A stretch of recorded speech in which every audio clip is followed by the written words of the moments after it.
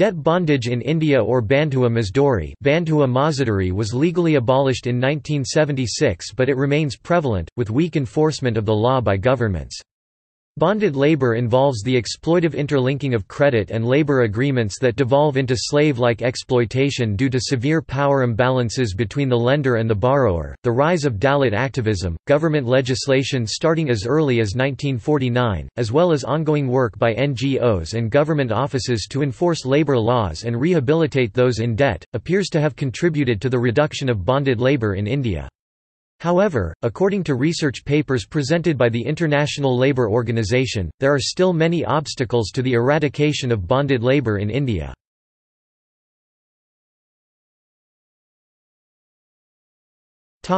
Debt bondage. It is estimated by Siddharth Kara that 84 to 88% of the bonded labourers in the world are in South Asia.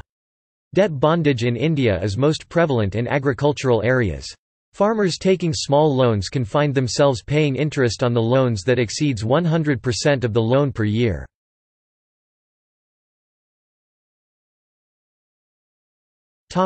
Children.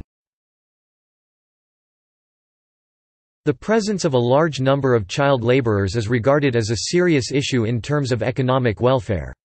A form of long-run employer-slave relationship is formed when these children are tied to this debt bondage to work for their employers for a time period that could be stretched to a lifetime, and usually for minimal or no wages.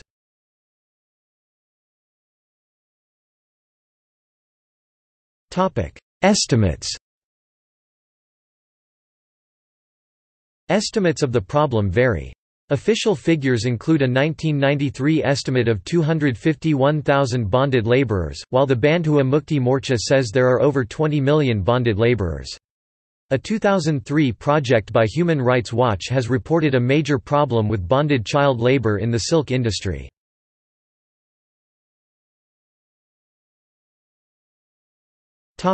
Contributing factors. Author and academic Siddharth Kara believes that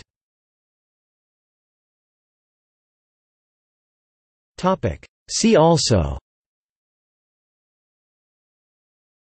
Bonded Labour Liberation Front, Debt Conciliation Board, Farmers' suicides in India, Indian black money, Kisan credit card, Siddharth Kara, Bonded Labour System Abolition Act, 1976 General, Corruption in India, Feudalism in India, Feudalism in Pakistan, Labour in India, Poverty in India.